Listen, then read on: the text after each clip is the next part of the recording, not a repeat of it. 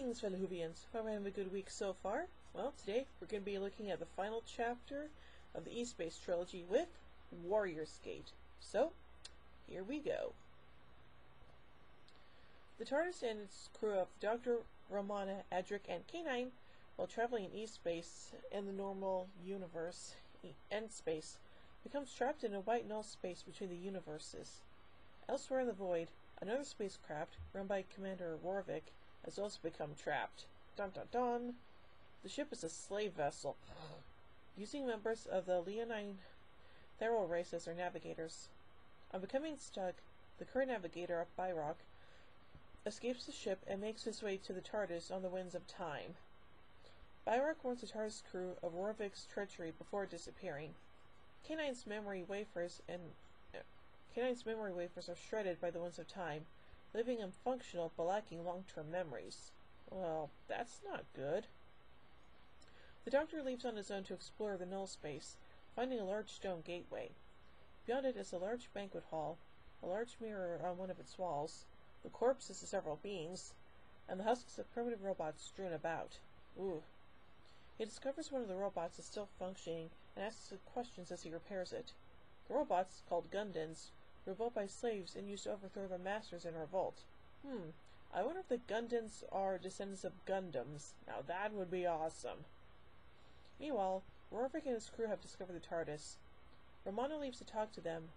Rorvik, believing Romana to be time-sensitive like the Therals, dupes her into returning to their ship to examine their engines. When Romana does not return, Adric and K9 leave to recover her, but they get separated. Adric eventually makes it to the ship and hides aboard, while K9 reunites with the Doctor and aids it in repairing the Gundan. The Doctor's work is disrupted when Rorvik and several of his men arrive and hold the Doctor at gunpoint. While they stand off, another Gundan activates and walks through the seemingly solid mirror. Rorvik demands an explanation from the Doctor, revealing he has Romana captive, but the Doctor's only response is to walk through the mirror himself. Oh boy. Aboard the slaver ship, Romana is freed by another Theral named Laszlo, as she hides in the hull of the ship. There, she encounters Adric. The two work out that the ship is made from incredibly dense dwarf star alloy that can contain the Therals. K9 arrives and informs the two of dimensional instability in the null space, which they attribute to the alloy, causing the space to collapse in on itself. Romana rejoins Laszlo and takes her to the gateway and through the mirror, while Adric remains aboard the slaver ship. On the other side of the mirror, the Doctor and Romana are reunited with Byrock in a stable, time-locked universe. A repentant Byrock explains that they were the slave masters, traveling on the winds of time in order to ravage other planets and subjugate their populations as slaves until the Gundan revolt. The Doctor and Romana are returned to the null space and are immediately captured by Rorvik. Rorvik has come to realize that the null space is shrinking as the distances between the gateway, the TARDIS, and slaver ship continue to decrease. Dun dun dun! Rorvik has ordered the crew to try to blast through the mirrors in the gateway, believing it to be the way out, but the mirrors resist all attack by their most powerful weapons. With the gateway and ship in visible distance of each other, Rorvik resorts to one last attempt to break the mirrors by using the exhaust of the ship's engines against them. While the Doctor warns that his actions will be doomed as the previous ones, Romana is able to regroup with Laszlo and Adric, and together they free the remaining Therals on the slaver ship. Hooray! The TARDIS crew flee to the TARDIS as Rorvik initiates his plan. The blast from the engines is reflected by the mirrors back onto the ship, destroying it and its crew. Aww. As the saved Therals pass through the mirror, Romana announces that she will be staying with them, having become apathetic to their plight. The Doctor gives her K9, as passing through the mirror will restore his memory, but he will be unable to return.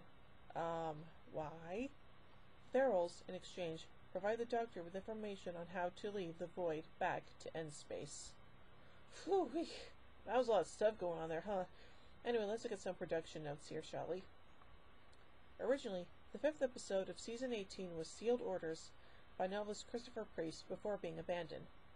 Stephen Gallagher, who had written a number of radio plays, was called upon for replacement, resulting in Warrior's Gate, the third and final story in the E-Space trilogy.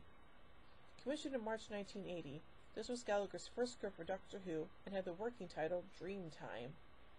The story was influenced by a radio serial he had done in 1979 called The Babylon Run, as well as the films of Jean Cocteau, such as Orphée, in which mirrors provide a gateway into another world. Nice.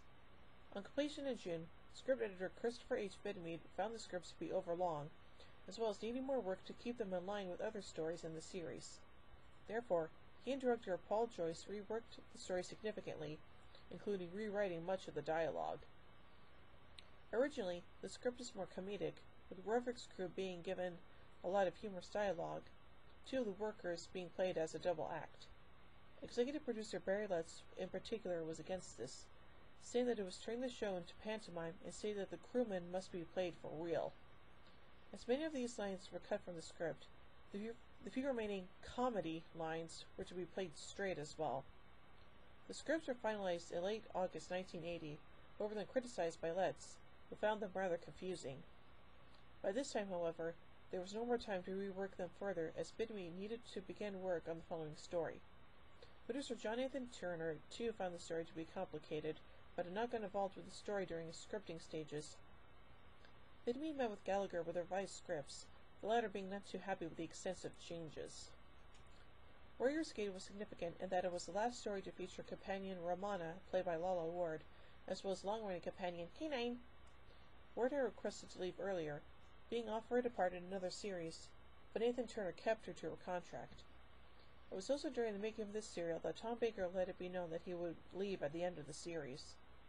Ward and Baker were in a relationship and had been for some time, but by now things were turning acrimonious between the two, with many production personnel believing that they were on the point of splitting up. It was with much surprise when they learned that just a few weeks later they had married. Aww. This story was also the last television story of the classic series to feature the character of K9 Mark II, played by John Leeson. Leeson, who left at the end of Series 16, returned for Season 18 on the understanding that K9 would be written out toward the end of the season. Aww. Joyce was keen to push the limits of the series by directing the serial like a film, as he considered some of the earlier productions to be quite bland and workmanlike. This approach, however, caused problems early on with significant delays in order to achieve various shots, such as the pan through the spaceship in the opening sequence.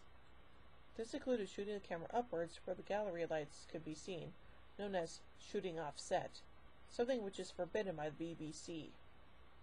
Such problems as this increased as time began to run short, and he and producer Nathan Turner clashed frequently, and even executive producer Letts had to step in to advise Joyce.